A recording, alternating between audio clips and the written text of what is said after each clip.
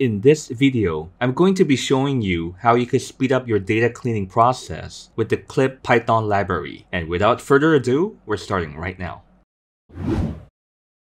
So today we're going to be taking a look at the klib Python library, and it is a Python library created by Andreas Cans. And earlier today, I was fortunate to come across an article on Medium in Towards Data Science written by Andreas. And he has written about the klib Python library. And so please make sure to check out his article and also some of the examples that he has on the GitHub. Okay, and so let's take a look further. So let's start by installing the klib library.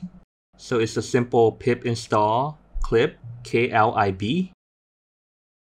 Alright, and now it's installed. And so let's take a look at how we could visualize missing values as a plot. And so we're going to be making use of the missing val plot function. And so this function will essentially allow us to have a high-level overview of the missing values in the data set. And so it will be pinpointing which columns and rows to examine in more detail. By in more detail, I mean which columns or rows that should be removed or dropped from the data frame. All right, and so let's run this. So here we're going to be importing the klib library, importing pandas as PD. We're going to be reading in the CSV file, which is the NFL dataset, and it is the example used by Andreas on his GitHub and also in his Medium article. So check out his article as well for more details. And so in this video, we're going to be providing a quick overview, and then we're going to be making use of the missing val plot function.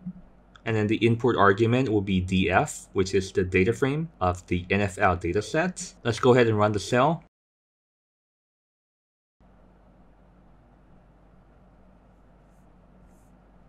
All right, so this is the missing value plot. So in the top portion here, you're going to be seeing the missing values. So the bar here will indicate the relative percentage of the missing value. And we're going to be seeing that these columns have a lot of missing values. And we're going to be seeing here that out of 12,000, there's a missing value of about 2,200. And so that's accounting for almost 20% of the data set. So here, top portion of the plot shows the aggregate for each column. And on the right-hand side, you're going to see the summary statistic right here. Summary stat, and here is the aggregate of the missing value. And then the bottom portion will be showing the missing value as black colors. So the black colors will be the missing values. So you're going to see here that the relative percentage is high. And so correspondingly, it also has a lot of black bars here, indicating a lot of missing values. All right, and so klib also comes with a function to perform data cleaning, and it will allow you to drop empty and single valued column, as well as empty and duplicate row. So let's have a look at that. Let's run it. So you're going to use the data cleaning function, and we're going to assign that into the df cleaned variable.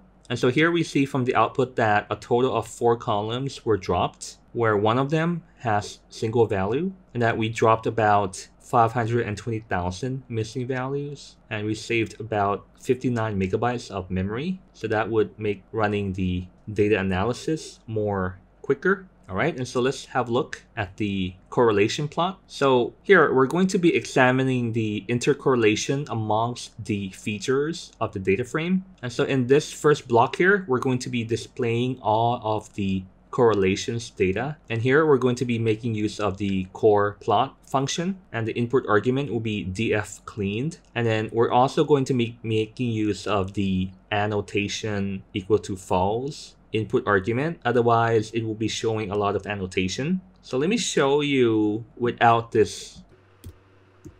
And let's run it. And you're going to be seeing here that there's a lot of annotation. So the values are written directly into the plot. So let's have annotation to be false. Remake the plot. And here you have it, okay, which is much more appealing. And so let's say that you want to display only the positive value. You could also add another input argument, split equal to pos, meaning that you're going to split your data and showing only the positive correlation. So the pairwise correlation, whichever has a positive value right here in the turquoise color, is going to be shown. And the ones in the orange color here are not going to be shown. So this is only the positive correlation. And then let's have a look at the negative correlation. Right here, we're going to be showing only those with the negative correlation.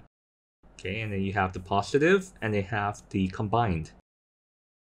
Let's have a look further. Let's have the correlation between a particular target variable of our interest. So let's say that we want to compare all of our features against one of the column, one of the feature, which is called touchdown. Let's have a look at that. Which features contributed to touchdown? Okay, and so it's going to be ranked according to which feature contributed to touchdown.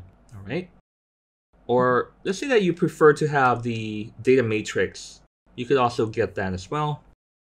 Right here. Okay, so you see the raw values here instead of the plots here. You get the actual value. Okay. And klib also has a function for you to generate some distribution plot of your column of interest or a particular feature of your interest. So let's have a look at the win probability. So this is the probability of winning and shown as a distribution plot. Okay, so from the range of 0 to 1, this is the distribution along with the corresponding summary statistics. And then we have the categorical plot. Okay, so we're going to be seeing the categorical features and they're shown as bar charts here so that we see the possible values for each of the categorical variables. And make note here that the input argument, we're going to be using the df as the input data frame. And then we're using fixed size to be 50 and 15. And data is not shown here, but then when we try to use the df cleaned inside Google Colab, it doesn't work. But when I use it in the Jupyter notebook on my local computer, using the cleaned data works perfectly. So there's some glitch on the Google Colab. So let me know in the comments down below if you have figured out how to solve such glitch. And let's say that you want to save the plot of your correlation plot. Let's make it. And then we configure the size to be 12 by 10. So right here. And let's say that we don't want annotation and it's going to be based on the clean data set. And so you could save it here. You assign it to a plot variable. And then you use the plot.figure.savefig. And then you give it a file name, figure.pdf. And let's run it. And then we have the figure.pdf. Let's download it.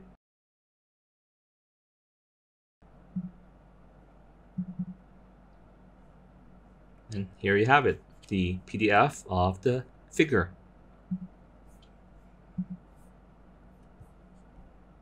And so you can see that this allows you to perform a very quick data cleaning and also a very quick exploration of your data set, where you could have a look at the intercorrelation amongst the features, get a relative idea on which of the feature contribute to the trends of a particular target variable of your interest. And so exploratory data analysis, or EDA, is an essential part of the data science lifecycle. And let me know in the comments down below if you have ever used klib before. And I'd love to hear from you, your experience of using the klib Python library, or if you have any other Python library that allows you to perform exploratory data analysis that you frequently use. And thanks in advance for sharing. And if you find this video helpful, please give it a thumbs up, subscribe if you haven't already, hit on the notification bell in order to be notified of the next video. And as always, the best way to learn data science is to do data science. And please enjoy the journey.